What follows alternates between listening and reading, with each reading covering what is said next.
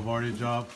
We have this vent pipe that goes on the side of on the left side of the window, and Patrick has tried every way possible, but that's the only place that we can put this pipe. So client really doesn't like this pipe to be shown.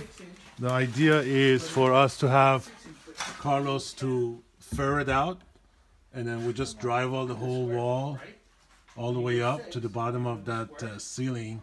So you need to take off your 2x4 plus maybe 2 inch on the side of the from the cabinet, basically, so it will be room for that. We're deducting that wall basically from your whole run. So Carlos gonna ferret out that whole left side. So the whole run, you have a cabinet on the upper and the base in there. Yeah, I can go square. You need to take 2 inch off of that. Did you see the 6 inch? To everything works. Oh, yeah, they have the spring So loaded please let me know if that's okay with you, Did you see? or if there's going to be any problem.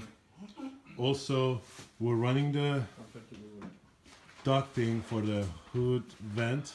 It's going to be rectangular. We're going to need to have a bridge between the two uppers over the cooktop, and that corner you're going to have a floating shelf, like a dummy on top, very top. See, this is the charcoal one. So I told him that most probably we're going to install all these, and the bridge and the top shelf's going to have to be built after the cabinet installation.